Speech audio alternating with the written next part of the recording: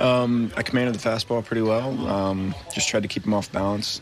You know, he jumped that two-strike slider in, so I kind of assumed after last outing that they were going to start selling out for the slider, and just had to read hitters and go with the flow. And you know, I was on the same page with Kiz all day. He did great back there. That pitch was not an easy pitch to hit. That seemed like where you kind of wanted the ball. Right? Yeah. I executed the pitch, and he beat me. So, tip my cap. Get you next time. In terms of, I know you were concerned about pitch count. You get through 7. Obviously, it was a lot better than walk guys. You had a pretty good commanded strike.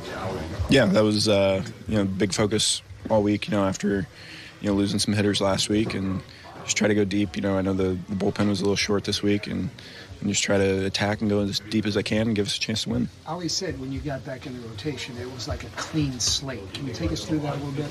Yeah, it's no secret. I struggled in Memphis early in the year trying to add too much all at once, and just simplifying that. Got kind of a break there in July. Didn't throw for a while, and just gave me a fresh start. Zach, there was a little bit of emotion after the delay strikeout to finish the 7th. Is that the result of that particular bat, or just sort of knowing at that point you'd gotten through 7 and kind of gotten yourself to where you wanted to be? Yeah, that was kind of I figured going out there for the 7th that there was a good chance that was my last one, and just try to empty the tank and give it everything I had. You've seen a lot of Jordan Walker over the last couple of years. How about this version of him right now?